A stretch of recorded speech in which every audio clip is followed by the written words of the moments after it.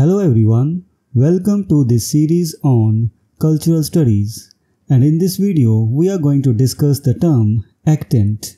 Introduction. Narratology, the study of narrative structures, has evolved significantly over the years, incorporating various theoretical frameworks to analyze and understand stories.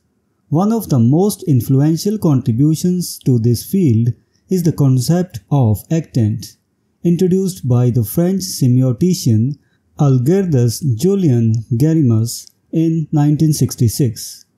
Garimus's actantial model posits that every narrative can be broken down into 6 actants, which are grouped into 3 binary oppositions. These pairs epitomize fundamental narrative elements. Subject-object refers to desire, sender-receiver to communication, and helper-opponent to secondary assistance or interference.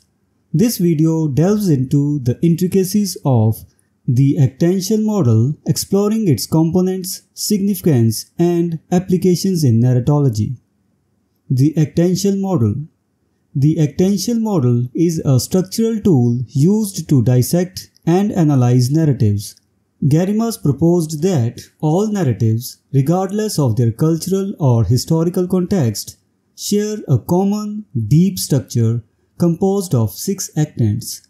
These actants are organized into 3 binary oppositions.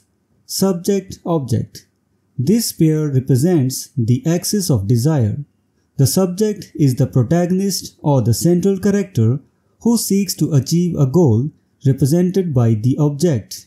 The dynamic between the subject and the object drives the narrative forward, creating a pursuit that forms the core of the story. Sender-receiver. This opposition relates to communication. The sender is the entity that initiates the quest or sets the narrative in motion, often by bestowing a mission or a goal upon the subject. The receiver is the intended beneficiary of the subject's actions, the one who stands to gain from the fulfillment of the quest. Helper-opponent. This pair pertains to the axis of assistance and interference. The helper aids the subject in achieving the object, providing support and resources necessary for the quest. Conversely, the opponent seeks to thwart the subject's efforts, presenting obstacles and challenges that must be overcome. These 6 actants are not to be confused with characters per se. Rather, they are functional roles that characters or entities within the narrative can assume. A single character can embody multiple actants, and actants can be distributed among various characters or entities in different ways. Subject-object, the axis of desire. At the heart of any narrative lies the axis of desire, encapsulated by the subject and the object. The subject is the driving force of the story, the character or entity with a goal to achieve. This goal or object is what the subject desires, and the pursuit of this object propels the narrative forward. In traditional fairy tales, for example, the subject is often a hero or heroine seeking to rescue a princess, the object, from a dragon or evil sorcerer. In detective stories, the subject is the detective and the object is the solution to the mystery or the apprehension of the criminal.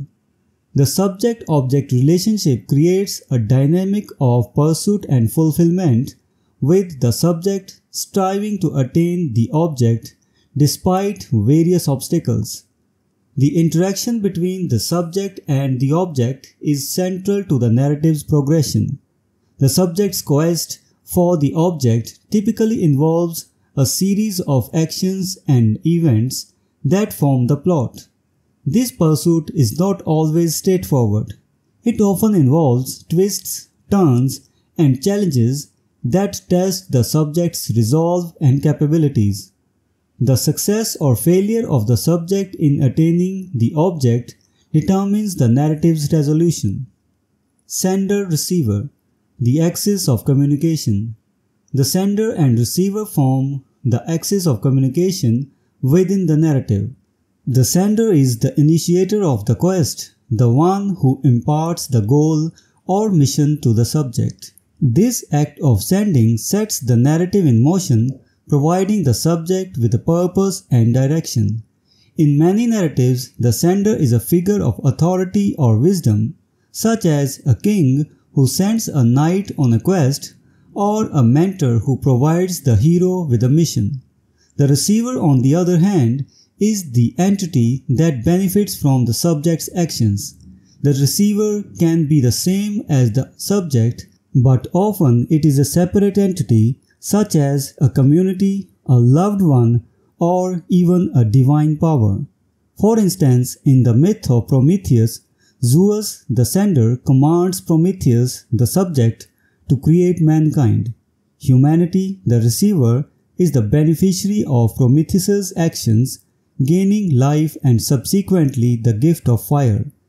The sender-receiver dynamic establishes the communicative framework of the narrative, linking the subject's quest to a broader context of purpose and reward. Helper-opponent, the axis of assistance and interference. The helper and opponent constitute the axis of assistance and interference, representing forces that either aid or hinder the subject in achieving the object. The helper provides support, resources, and guidance that facilitate the subject's quest.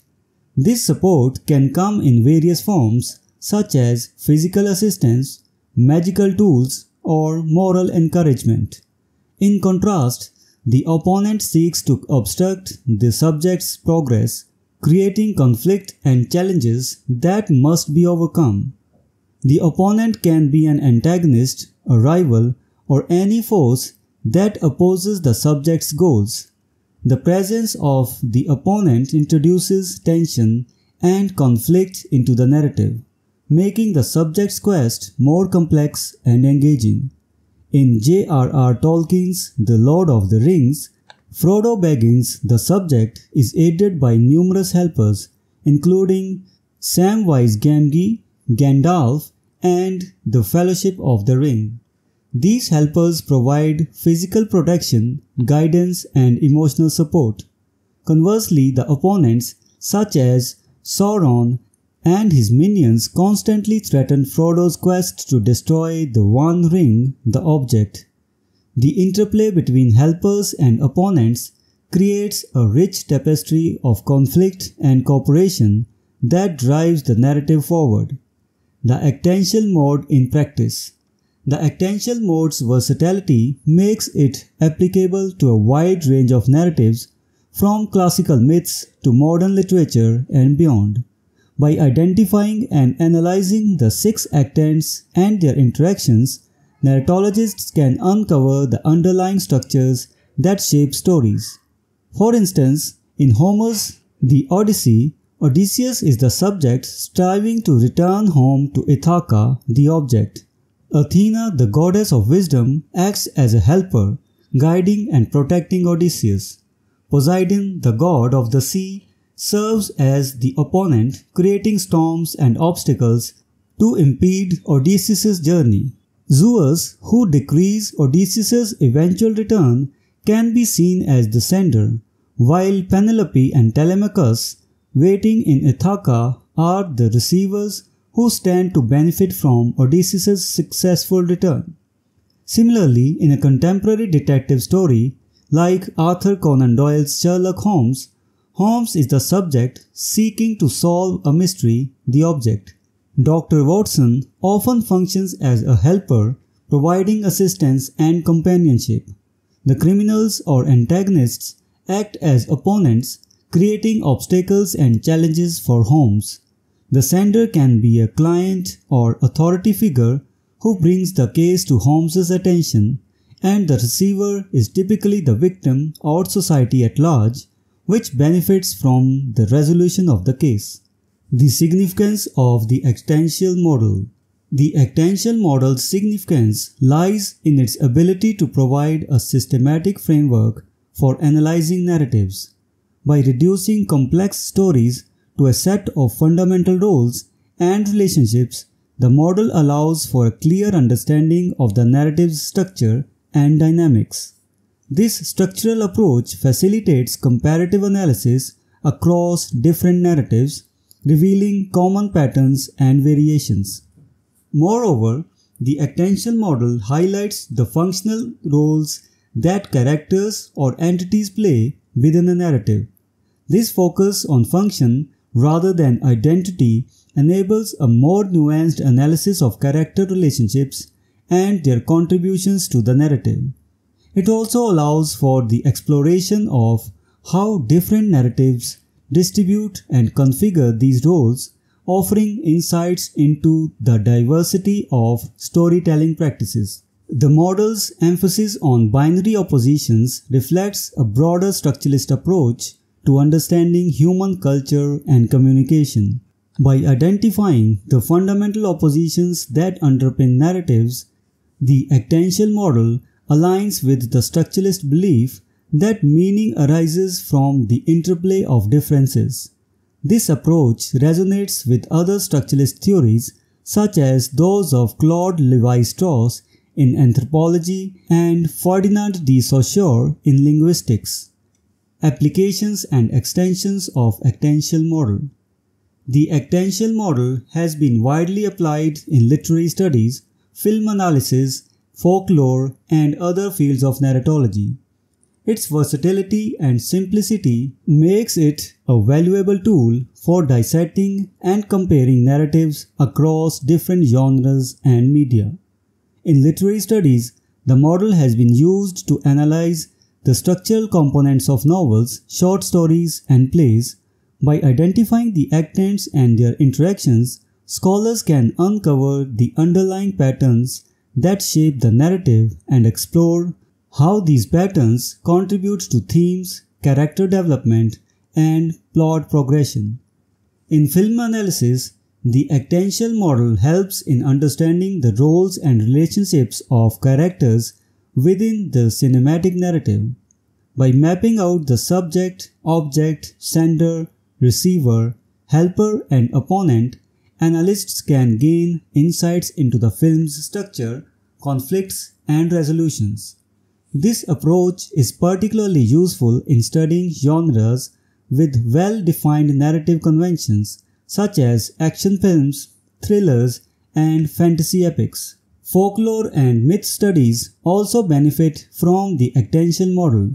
Many traditional tales and myths share common narrative structures that can be illuminated through the model. By applying the Actantial framework, researchers can compare myths from different cultures, identifying shared motives, and exploring variations in narrative patterns.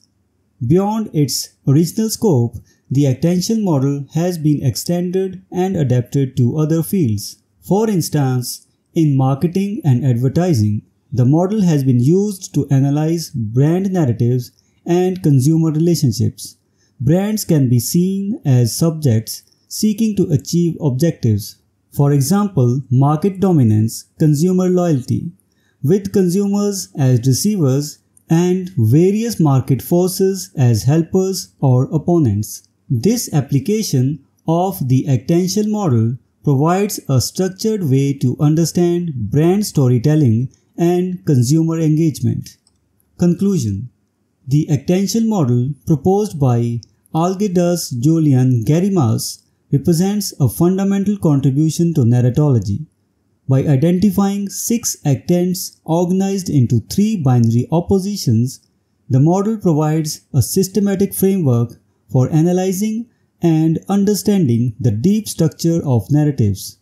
The subject-object, sender-receiver, and helper-opponent pairs epitomize fundamental narrative elements, offering insights into the dynamics of desire, communication, and assistance within stories.